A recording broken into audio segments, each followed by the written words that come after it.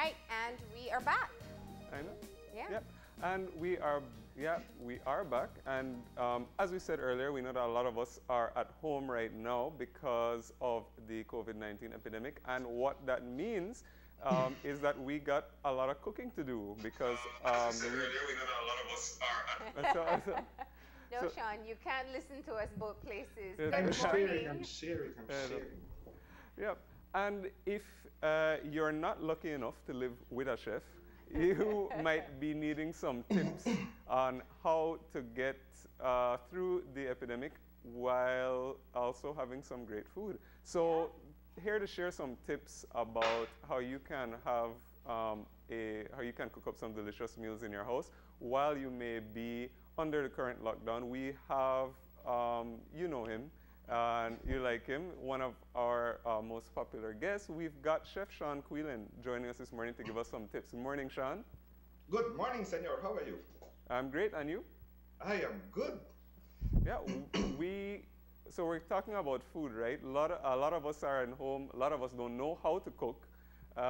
So what's don't say that, Gavin. You're a great cook. Well, I know. I see this is more for the benefit of the viewers and you, I guess. Yes. So yeah, so if you're like Marlene, who needs a lot of help, where do we start? Yeah. Well, why? The first thing I'm happy because a lot of people never know that they go cook, and suddenly they're forced to cook. That's right.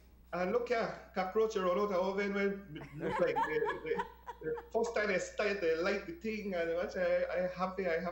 I've never had so much requests for recipes. Oh yeah. I mean, it's crazy. Well, some people use their stove as an next cupboard, no? So yeah, I know. You know, you turn it on and you realize that there are like 3 pots in there. Yeah. Yeah, but I mean, I keep saying, and I will tell anybody, bar none, without apology, that I'm happy to be quarantined in the best country in the planet right now because we have everything, and the Prime Minister said we are self-sustainable, and I will defend that to the ends of the earth because we are. We have no problem feeding ourselves, none whatsoever.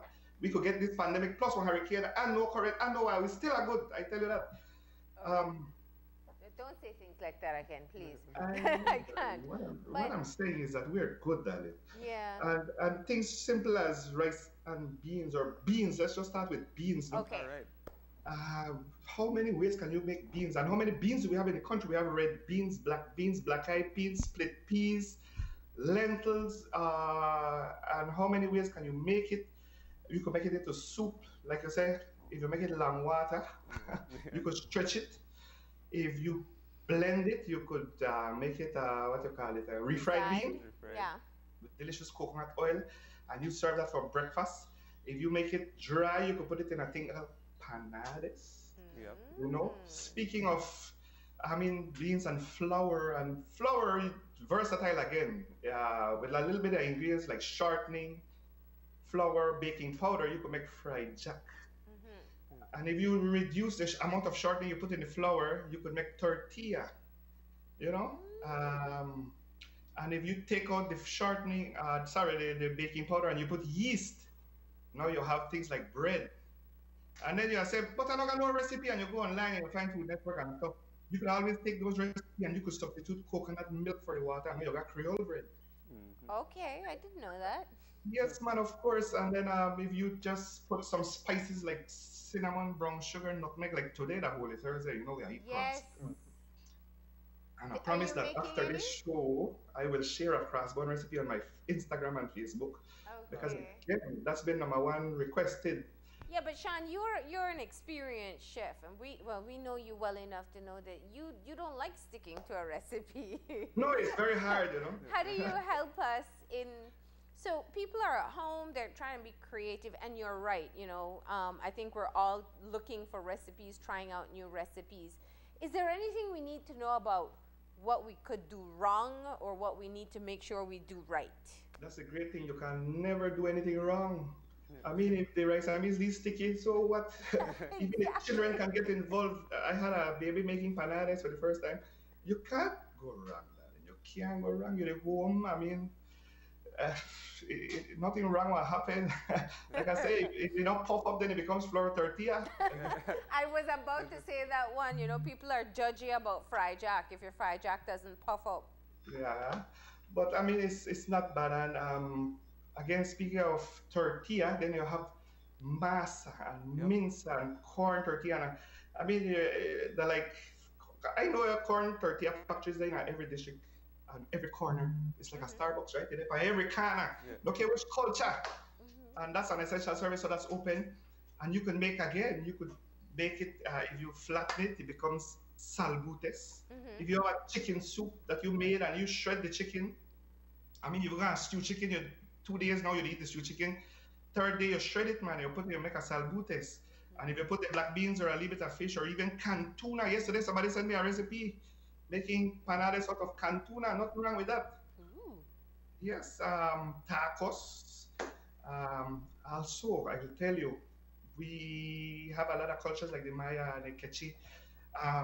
They make a thing called atole, which is if you take the same masa, right, and you dissolve it in water and cook it on the stove with a little bit of sugar and little milk, you have a thing called atole. Mm. So you could take masa and drink that. So that's like a custard? Like a kind of? custard. Yeah, and you know they have corn starch. You could make a custard from corn starch. But if you take the masa, you have atole. Now you take cassava starch, which is called darara in Garifuna. You have a thing called saho. Saho is simply starch from the cassava mixed with a little bit of coconut milk, sugar, cook that. It gets thick, you call that saho. Now things bad, you have picnic at the house, you don't have money for clean. You could give them a little cassava starch porridge, you know, that's good for the baby. Yeah. But how do you No. how do you get the starch from the cassava? Clearly, I mean, this is a novice. Yes, you Is take it the like cassava, you like grate it. grate it? Uh-huh. You know how you make coconut milk?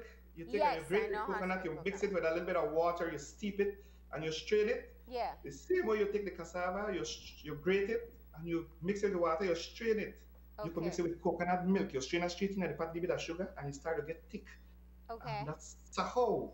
Oh. Now, down south, we have bananas, right? You can make banana flour. In Creole, you call that concante. You take the green banana, you slice it thin, you put it in the sun for 4 days, sun dried. You take it and you pound it, you mash it into a flour. You can take a cornmeal and grind it into a flour. Huh? From there, you have a porridge again. In Garifuna, you call that gungude. In Creole, it's concante. No, you don't got green banana, you only got plantain. You could take green or ripe plantain, and you got a porridge called guento. Okay. Guento, yeah. And if you don't got plantain, and you got banana, and you mash up the banana, you got a dish called loeto. These are all Garifuna dishes, right? Okay. Yeah. So you mash the banana, but what do you do with it?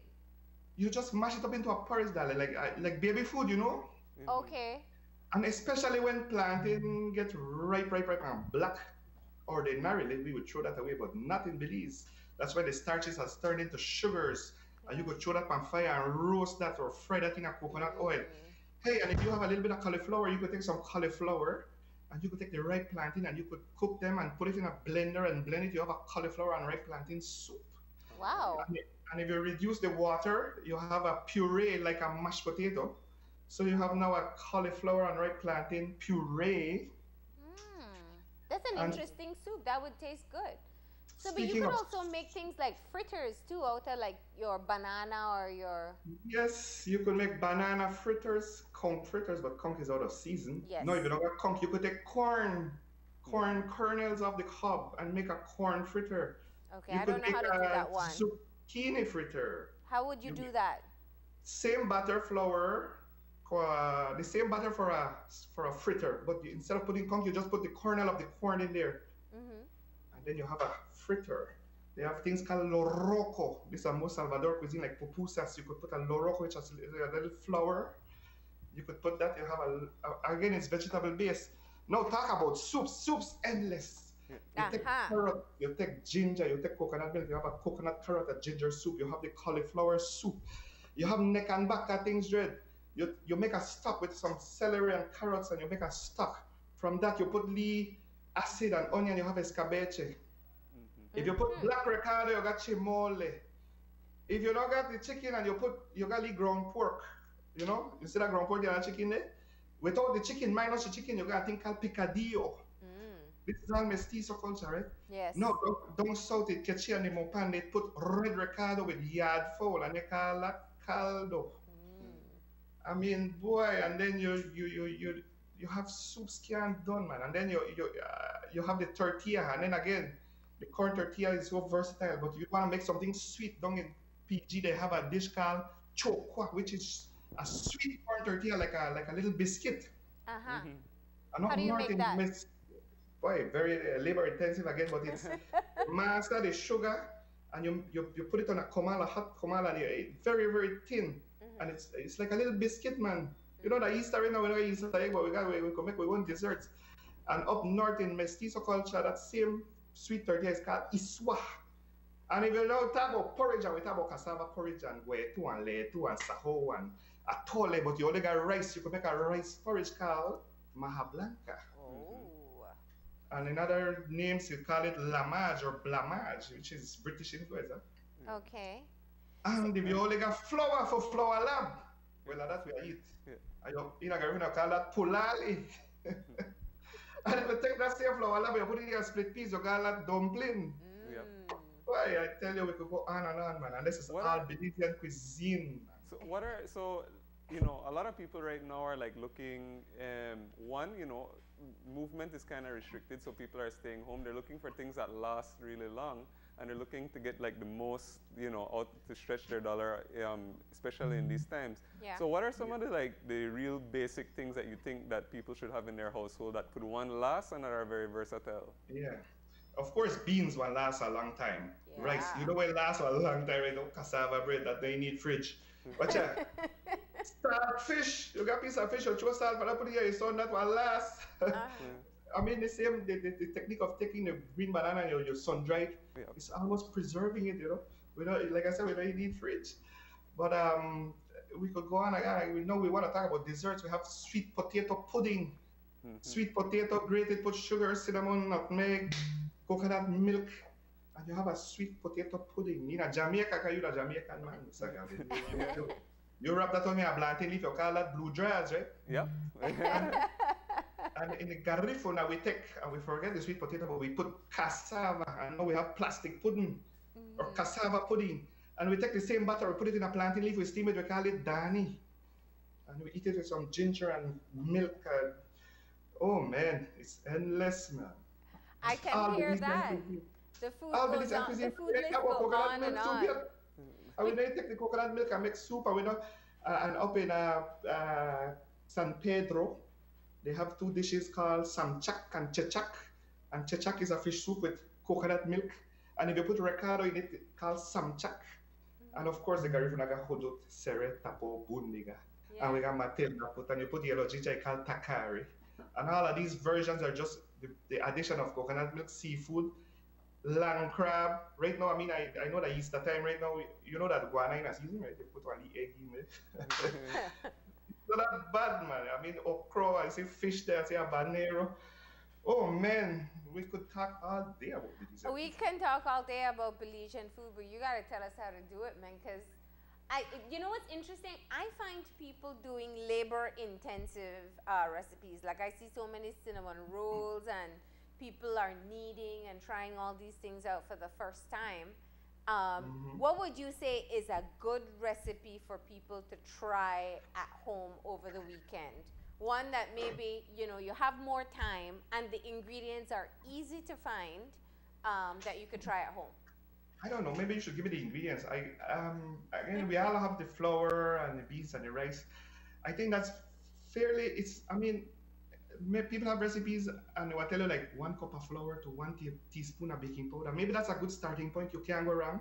And finally, you just put the water. And then you don't have to tell you how much water. You know how much water you put till you don't have to lab it and you know to dry. I mean, says again, the chef, right? Yeah, and if you, again, put coconut milk instead of water, man. And you know, if you bake that, it becomes a Johnny cake, right? And you know who I've been following on social media? Everybody, they make fire heart now too. Coconut husk. But yeah, if you have a conventional stove and you want fire hot taste, take a coconut husk, light it, throw it in the oven with your cook with your bread while it bake. I mean, I'm sure you get some leaf smoke on it, right? Oh wow, I didn't think of that. And The you're whole gonna house pick will up smell clean that up the way. mess when you're done. Yeah. Cook with the Okay. children too, man. Make them cook. So you're gonna make hot cross buns today?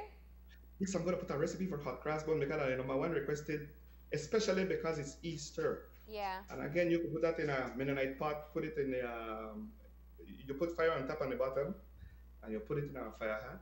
It's just amazing, man. I mean, I no worry about, we're really good. Yeah. We're really good in Belize. We have rice, we have the Mennonites. You realize we have everything, we have enough that we could even export to other Caribbean countries though because of them. I mean, we're good, man. We're good. We have milk, we have, well, figure, look on Accra's Bonina. Last week I was isolated on an island.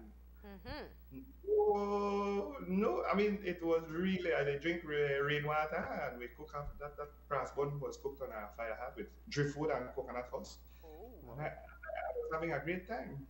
I only had to come in because I never got internet for talk to you today. And your commitments are important. Oh, So yes, darling. here's the thing though. For people who don't have experience baking, and I'll be honest, Yes. I'm one of them, kneading can be like a scary process. So you don't know if you're gonna do it right, if it's gonna come out really hard, if it's gonna taste good. Well, what are your tips on things like that? A good one to do would be Johnny cake because Johnny cake will tell you that you shouldn't knead it too long and you shouldn't touch it too much with your hands because your hands warm. And so I think Johnny cake is a good recipe, something to make because literally you just the less you touch it, the better, the more flaky it comes out like a biscuit. So Wait, so maybe I are could- you telling me if I don't know how to knead, don't bother try? Is that what you're saying? No, and they tell you that if you feel intimidated by kneading, they got things so you don't have to knead, that's still delicious. Okay, so let's say I feel adventurous and I want to try to learn to knead. What are the basics here? I really don't see how you can mess it up because if they tell you knead it, for example, you throw it in a KitchenAid and you knead till it pulls away from the side. That's the way you know. Okay. I mean, the more you work it out, the frustration, you go with your spouse, you don't tire. I say, take it out of the flour, beat it. I mean, I don't see how Gavin it is go saying wrong. yes, And the that's more you his beat tip. it, the better it becomes, man. I mean, it's really not that bad. And you know, when it come out of the oven, you say, wow, you're proud of yourself. I mean, no one, the panaderia, they were locked down now, because everybody, they make their own bread. All But right. it's really not difficult, man. Okay, so what else are you're getting requests for hot cross bun. So Hot give cross people bun. the kneading advice. Just keep on working the dough itself. What Yes. what else have you been offering in terms of advice? Wow, people have been like crazy. It's amazing. People, watch out. I got a girlfriend way from 6 we want to see me now after so much years. I feel like essential service. Yeah, it's amazing. But no, I lose my train of thought. And I So just know. scandalous, I know. But future, my lady. Yes. You're far from it, darling. So But okay. yes, but guess what? If you don't know how to cook and you want to learn how to cook more, guess what? I think just like Bill Gates had this, he may don't talk about this long time. I think I'm on a good path because I've been talking about cooking no barcode for a long time and inspired Belizean cuisine. Yep. I have no fear that the border could be locked down because I don't need no asparagus right now. I don't need no apples with a barcode and a sticker on it because everything comes from my country. And all they want with it, why they're afraid, they're upset that they don't have imported things. That's not a problem. And if you want to get tips, you can go on Great Belize Cooking, where we have a lot of episodes from Marlene, Yeah. from making of recado to tamales and bollos. Yeah. We have, find me on my Instagram and social media because I've been putting a lot of, even if it's fires and all, like this morning I put something about nutmeg. Mm. And the first thing Belize, I say, we never know nutmeg grow at Belize. Yeah. Of course it And grows it doesn't Belize. look like nutmeg either. You'd No, never because guess. it has the carp and the Yeah. mace and it's a nut and I mean, you see, I tell you about no barcode, we never need it from that brand on that shelf. We have cacao, chocolate, we have everything we need. And on a positive note, I could tell you that you realize that even the fish, they're happy because they were bounce back. Right now, we're not harass them too much. Even Shark Ray Alina, they see people right now, it's not that bad, So let me ask. You are well known for taking traditional recipes and kind of upgrading them into something gourmet. Tell us about some of your tips or tricks of what you can do to maybe just enhance, whether it's a pot of beans or a pot of rice or whatever it is, little flavors that we didn't know we could add that would make a world of a Yeah. difference. Yeah, I mean, again, a lot of people are on, they're trying to Google recipes, and the first thing they will get frustrated that the thing called for, I mean, really, somebody like last week asked me, I wanted to make this broccoli bake, but the thing called for frozen broccoli. And then it's like, man, I knock my head out now. You know that emoji when knock your head so? Or What buttermilk. we have fresh, but why you go stress out yourself because you can't find it because the recipe say learn to substitute. And for example, beans. Beans, well, if you take some ground meat, you could make a chili. You could Yeah. enhance it. Nothing nicer than pigtail. Of course. Watch out. You see the Or queso any blanco? smoked meat.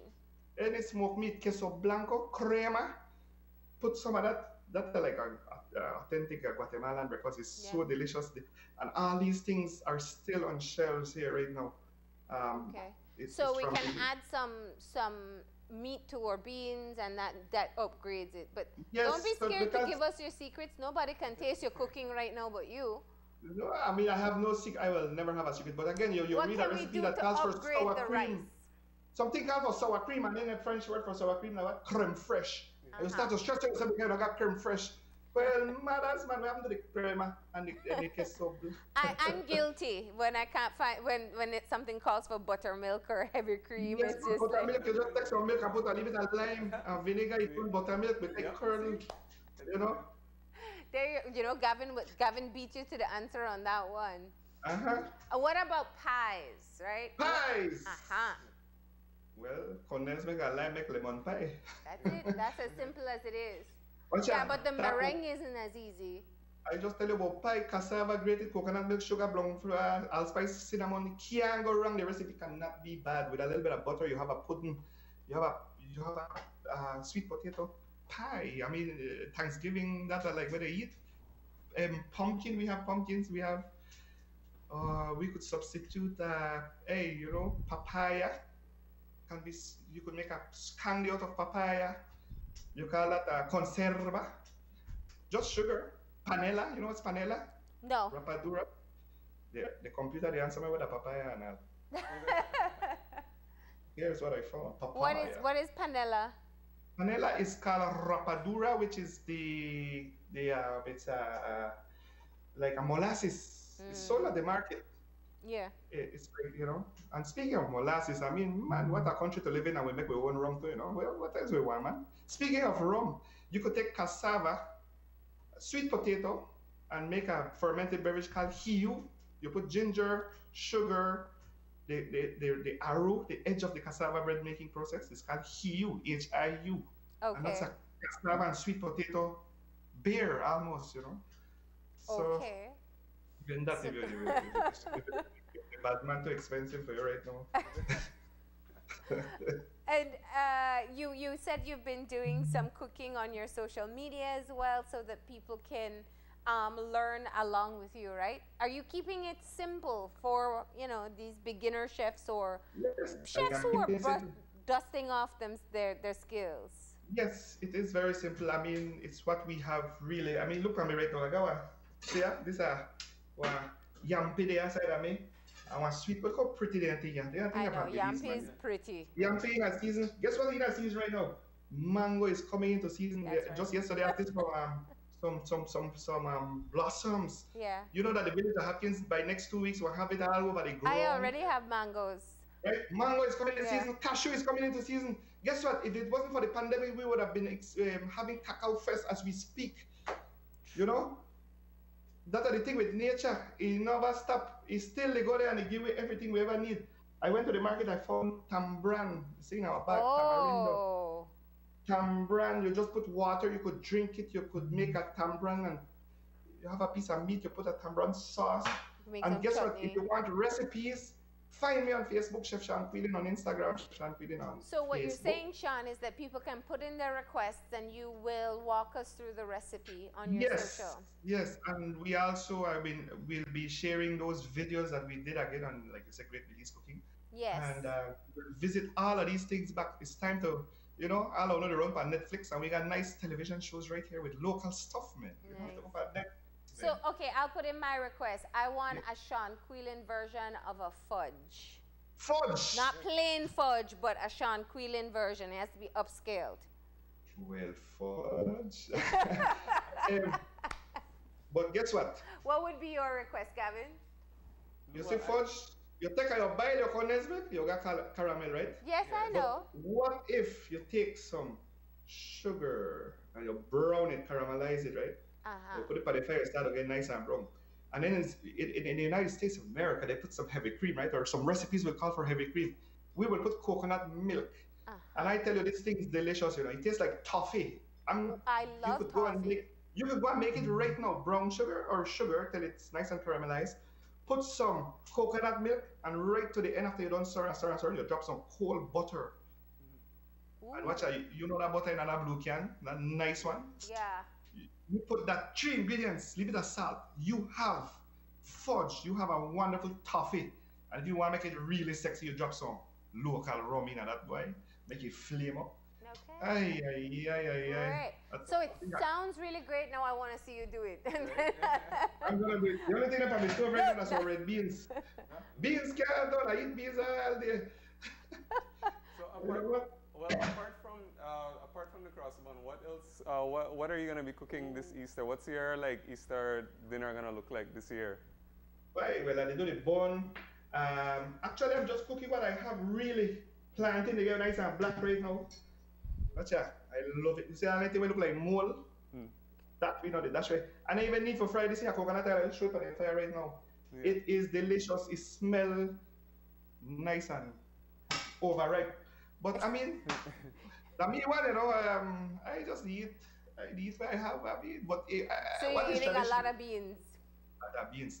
I mean, I got natural social distancing. Nobody walk around me right now. Well, the good part is that we get to see you through technology at least, and yes, now that people know that you'll be cooking up some recipes, including hot cross bun on your social media. I'm gonna put some. I'm gonna put the Johnny cake recipe up. I'm gonna put the cross bun recipe up, and really anything. And you know what? Other chefs this morning I saw Eva share a bread recipe. Okay. I saw food anthropologist Lira putting up some delicious cacao down in PG. This morning I share one post from the Manatee man Jamal of he's eating stone bars fried jack and beans in a Manatee right now. Oh, wow. And up north you call it chiwas. But yeah, everybody they share stories which is just simply amazing. So for the hot cross bun for the people that watch you make today, what do you have to go buy? What ingredients you need? You need flour. You need a little bit of yeast. You know that pan yeast in the box. You need some sugar, some allspice, nutmeg, just spices, and that's all you need. A little bit of butter or shortening, or you could put coconut oil. You know, that's all you need. A little bit of patience and you bake that. If you don't got oven, you put it in your fire. All right. Well, there you go. So you don't have a request for a recipe, Kevin? I mean, the cross bun was really what I was looking for. I've never made that. So. Cross bun going up. Guess what? You will find it on Instagram now. This is good. All right. So we'll have a bake off. We'll see who makes the better cross bun between you and Gavin. Yes, man. Of course, it'll only be visual because we can't see you guys to taste it.